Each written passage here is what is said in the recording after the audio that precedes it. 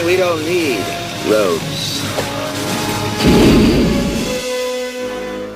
This is your host Joey Cruel, and you are listening to Relentless Flashbackin. In every episode, I will travel back to a certain year of the past and I'll talk about its historical events, stuff, toys, cars, TV, movies, and music. You'll find Relentless Flashbackin on Mixcloud, YouTube, Facebook, Instagram, and Twitter. With this episode, I'll travel back to 1979 and I'll talk about the news and the TV. The 70s are a great decade. The spring before the 80s summer. Sure, there are also dark sides, but 1979 proves that the 70s are far out and groovy.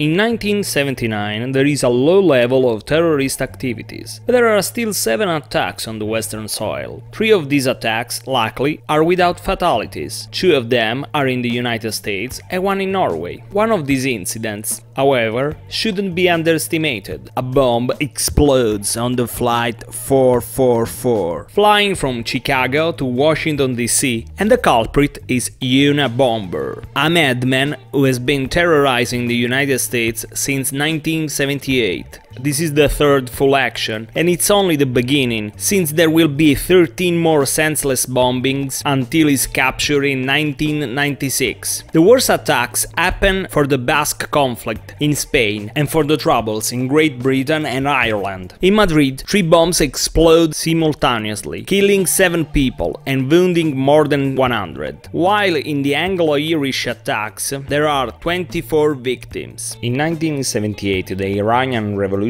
began, and although it overthrown the Shah and the monarchy, it will lead to a devastating evolution of human rights. The West will soon notice it when the Iranians surround and attack the American embassy. Then they capture a Marine, Kenneth Krause, who will be tortured to have sensitive information. The siege ends after 3 hours, but the struggle to get Krause safe and sound lasts for a week, and finally the boy will land in Washington DC. But when the USA welcomes the Shah, the Iranians, to avoid a second American interference as in 1953, demand extradition. USA refuses, and the Iranian response is sudden and brutal. Anti-American protests lead, in November, to a second siege of the American embassy, and 66 diplomats and officials are held hostage. Back in USA, as always, there is a severe surge of racism against Iranians. Any circumstance is good to be a violent and ignorant racist. This crisis will not last days, it will not last months, but it will last until 1981, for 444 long days. It stands as the longest hostage crisis in recorded history. After 13 days, only 13 people are released, while 53 hostages remain held. In 1980, US President Carter will order Operation Eagle Claw, a daring and ill-organized rescue operation that will disastrously end with the death of 8 US soldiers and 0 results. But in the same year, Richard Quinn, seriously ill, will be released. In 1981, finally USA and Iran will sign an agreement over the hostages, and all the 52 hostages will come back home. At the same time, in 1979, there is another odyssey in Iran. Only 6 American diplomats escaped from the embassy siege and are secretly harbored by Canadians. To let them escape from Iran, an elaborate plan will be prepared. CIA will use a failed movie project called Argo, inspired by Roger Zelazny's science fiction novel Lord of Light, and they will build a strong background, such as advertisings with a movie poster, and even a fake office for the fake Studio 6 productions. 2 CIA agents will join the 6 diplomats in Tehran to form a fake scouting crew for the movie Argo. So finally, more than 2 months after the embassy siege, the 6 diplomats will escape from Iran in January of 1980. There is a really weird coincidence. The Iranian hostage crisis will last 444 days, and it begins in November, and just 11 days after, Unabomber puts a bomb on a plane. Do you remember the flight number that I mentioned earlier? The flight is 444. That's only a weird coincidence, but it's really unsettling. This year the infamous 3 Mile Island nuclear accident takes place. Due to inadequate training, on March 28, 1979, there is a radioactive leak. The cost of the cleanup will be over $1 billion and will last until 1993. There aren't victims, but there will be an ongoing debate on the health effects on the long term. Using nuclear power as a source of energy is one of the greatest foolery ever taught by humanity. Not only for the fact that we don't know how to manage the waste, but also for the accidents, because a total safety cannot exist, as is demonstrated by this accident and those that will occur in the future, such as the infamous Chernobyl accident. Unlike any other technology, the consequences can be devastating and with a long term. Using a technology that you haven't completely mastered is pure criminal madness. It's clear that money is more important than human life, because you have to be blind to not see that's a one-way ticket. There will be a point of no return. At least this incident is a significant turning point in the global development of nuclear power. Following the event, the number of reactors under construction in the USA declined. The 1979 3 Mile Island accident didn't initiate the demise of the US nuclear power industry, but it did halt its historical growth. We know that sometimes life is stranger than fiction, and the China Syndrome movie is released only 12 days before the disaster. And it's a thriller about a nuclear disaster, and it's condemned by the nuclear power industry because it can instigate a phobia about something that will never happen, talking about the last famous words. Shortly after the 3 Mile Island nuclear accident, the activist group called Musicians United for Safe Energy is formed by Jackson Browne, Graham Nash, Bonnie Raitt, Harvey Wasserman and Johnny Hall. They organize a series of 5 no-nukes concerts, and they choose a prestigious location, the Madison Square Garden, with a lineup of music legends such as Bruce Springsteen, Crosby, Stills and Nash, and many others. Right in this year, Margaret Thatcher, the Iron Lady, is elected, and she will be the United Kingdom's Prime Minister until 1990. Thatcher is the first woman to hold this position, and the Reagan-Thatcher duo will mark the Western civilization of the 80s. Thatcher will be harshly criticized, both for her economic and foreign policies. Except for future battles in Africa, the Western civilization is living a period of peace since 1975. But in the meantime, the USSR invades Afghanistan. This act of war will have great consequences in the future. This invasion led the USA to refuse to ratify SALT II, a treaty to restrict certain weapons both in the USSR and the USA, but at the end, both nations will respect the treaty. The 2 twin space probes, Voyager 1 and Voyager 2, were sent into space in 1977, and in 1979 they arrived near Jupiter, exploring the planet and its satellites. They discover, for the first time, the planet Jupiter rings. What's amazing is that the 2 probes will still traveling in 2019. The Pioneer 11 probe, launched in 1973, this year reaches Saturn, and its journey will end in 1995. Finally, Stephen King publishes one of his best books, The Dead Zone. After the post-apocalyptic genre of the previous novel, The Stand, Stephen King continues to avoid horror with this supernatural thriller. The premise is simple. Johnny, after a car accident, falls into coma. When he wakes up, part of his brain is dead, but this dead zone gives him a power of clairvoyance and precognition. What initially seems a gift will begin to be a problem when he will discover something that no one will want to accept. The book is a masterpiece, and it leaves you breathless and with a big question. What you will do if you are in his place. Cronenberg will direct a movie adaptation in 1983, and, a rare case for a King adaptation, it will be a masterpiece. Then, in 2002, there will be a TV series that will last for 6 seasons. Really too much for a show undeniably edgeless. It will be cancelled without even an ending. Please avoid it, and read the book and watch the 1983 movie.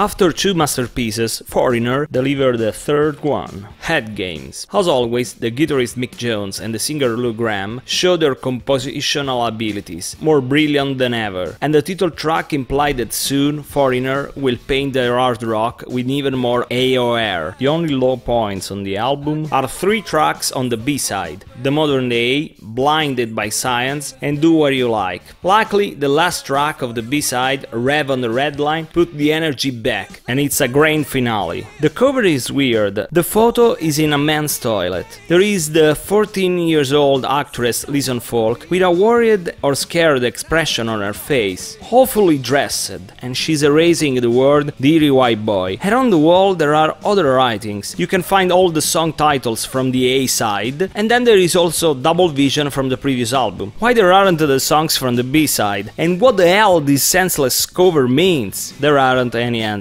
And now, here is Foreigner with Deary White Boy.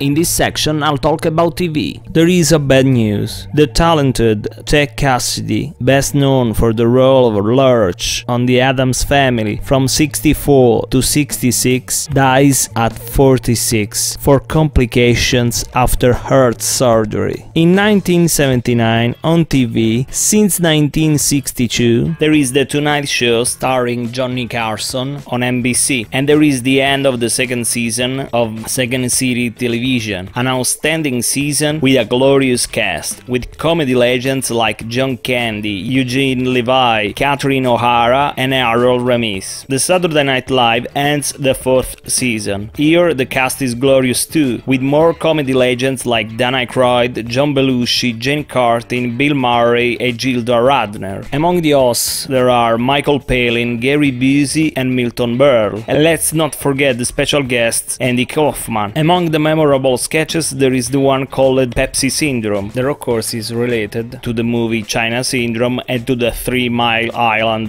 nuclear accident. And then there is the Oscar prediction with Bill Murray, and he guessed right when he says that Jon Voight and Jane Fonda will win Best Actor and Best Actress, with the drama coming home. Then the fifth season arrives. We still have Jane Curtin, Bill Murray, and Gilda Radner from the previous season, but there are some new faces like the unforgettable Henry Shearer. Among the hosts there are Steve Martin, Eric Idle, and Martin Sheen. And of course there is still Andy Kaufman that randomly appears. And moreover, among the musical guests there are Randy Newman and David Bowie. After 4 seasons, Starsky and Hutch, one of the most regarded 70s TV series, ends. But we still got 4 big TV series that remain on TV, with brand new seasons. Rockford Files since 1974, The Jeffersons since 1975, Chips since 1977, and Taxi since 1978. Meanwhile, there is a war between the 3 American giants, ABC, CBS, and NBC, that release a barrage of TV series, and the majority of them will die fast, with only few aired episodes. Many of these new TV series are lame, but there are 2 interesting series. On CBS there is the sitcom Working Stiffs, with the newcomers James Belushi and Michael Keaton. Only 9 episodes are produced, but after 4 episodes aired, it's cancelled. It's a pity that it can't be found on the web, because it looks promising and fun. Another short-lived series is The Associates on ABC, with a young Martin Short that's already magnificent and explosive. You can find it and watch it. It's enjoyable, but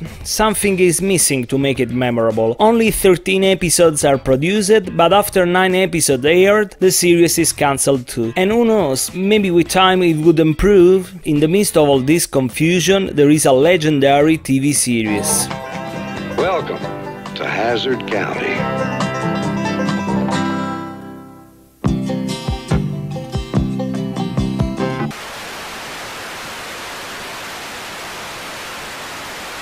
Modern day Robin Hood.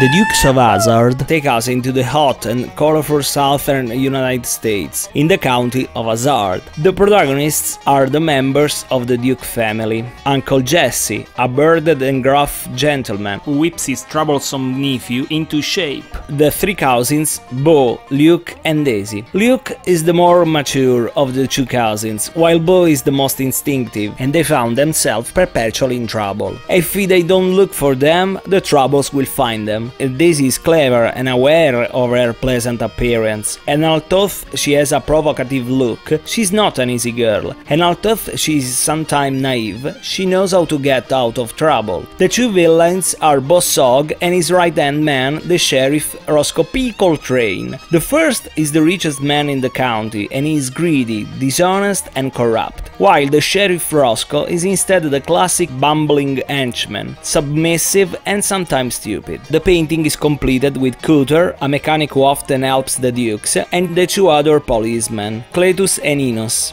equally stupid and pathetically in love with Daisy. The opening theme, Good Old Boys, is sung by one of the heroes of the country music, Waylon Jennings, and the lyrics say a lot about who the Dukes are. In fact, the title describes them perfectly, as it's an American slang that refers to a person that lives in rural areas in the southern United States, characterized by humility and by a good old-fashioned soul. The premise of the TV series is simple. The two Duke cousins are on probation because they were carrying moonshine, which is illegal alcohol, a common practice in the southern United States, and in almost every episode they try to blow up some illegal Boss Hogg moves, so he tries to get them arrested to get rid of them. And then let's go with the car chases on dirty roads, chases made legendary by the iconic Duke's car, an orange 1968 Dodge Charger called General Lee, like the Confederate general, complete with a Confederate flag on the roof. And to complete this picture, the horn plays 12 notes of the Dixie hymn.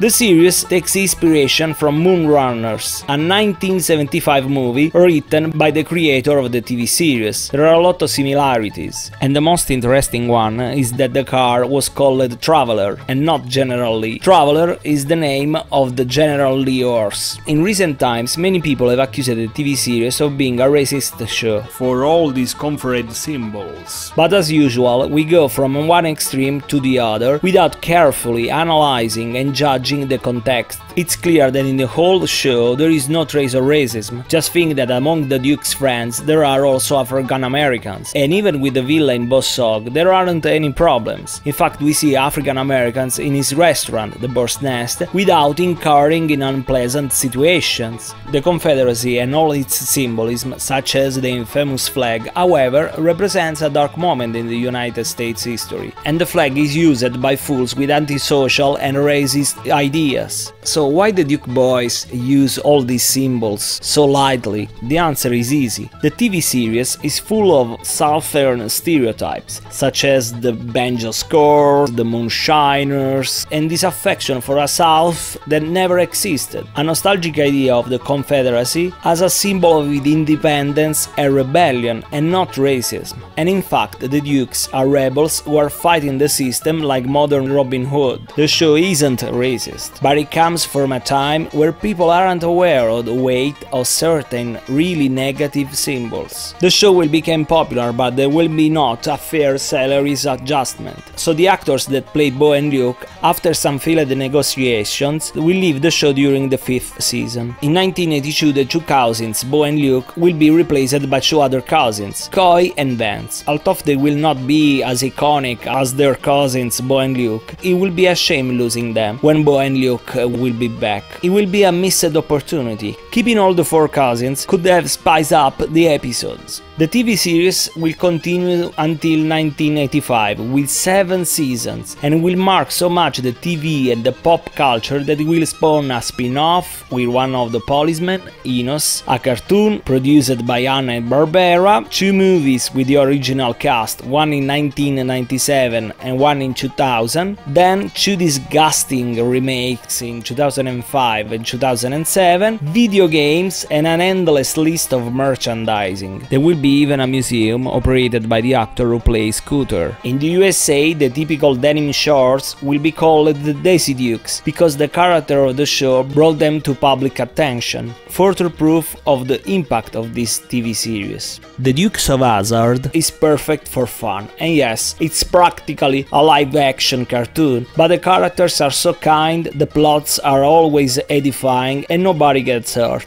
And the particular thing is that although there is a rivalry between the Dukes and Boss Hogg and the Sheriff Roscoe, they often join their forces to deal with an external and greater danger. It's a perfect formula, car chases and good feelings. What more could you want? Let's remain in the South with the Southern rock veterans, ZZ Top. After a 2-year hiatus, they published the follow-up for Tejas, a masterpiece from 1976. The new album is called The Gayo, and it's dirty and bad as expected. The trio meet up again after years, and they discover that Gibson and Hill grew chest-length beards. This choice wasn't planned, but this new look will become a trademark of the band. Their dusty sound takes us on the long roads that cross Texas. The Gayo relentlessly travels, except for Manic Mechanic, a weird track that echoes the Frank Zappa attitude, and the down-tempo A Fool for Your Stockings. The Gayo is a masterpiece that you should own. With this album, the episode ends. In the next episode, I'll talk about stuff, toys and cars from 1979.